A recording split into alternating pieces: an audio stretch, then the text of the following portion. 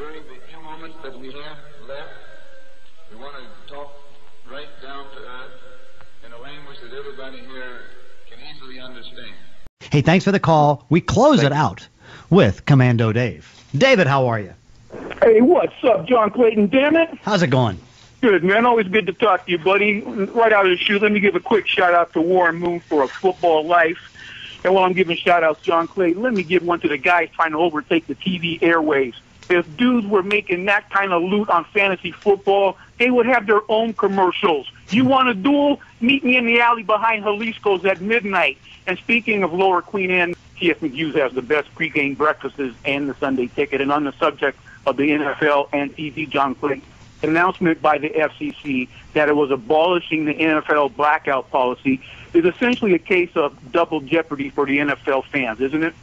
Yeah, because, I mean, what you worry about is that, they can always say, hey, we'll take this off free TV and put everything on pay TV. I mean, they can always do that. That's the double jeopardy. And also, too, it's like, okay, so the FCC is not going to have the government enforce the blackout rules, but it's not going to change the equation. And, the NFL, if they want to try to force a blackout, they can force a blackout. They just don't have the support of the FCC and the government to do it. So, it's one of those things where, you're maybe talking now, about a dozen games a year. So far, there's not been a single blackout, but there's going to be blackouts in Oakland and Jacksonville and places like that as the season goes on.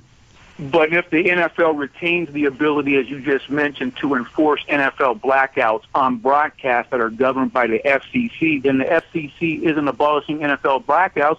They're just getting out of the business, right? Mm-hmm. Yeah, pretty much. Yeah, they're just saying, hey, we're not going to deal with this anymore. So it's like, and I don't know if that leaves them open to lawsuits. I don't know what the ramification is, but it's like the NFL doesn't seem to worry. Hey, Commando, I've got to run here because we've got to head to the airport.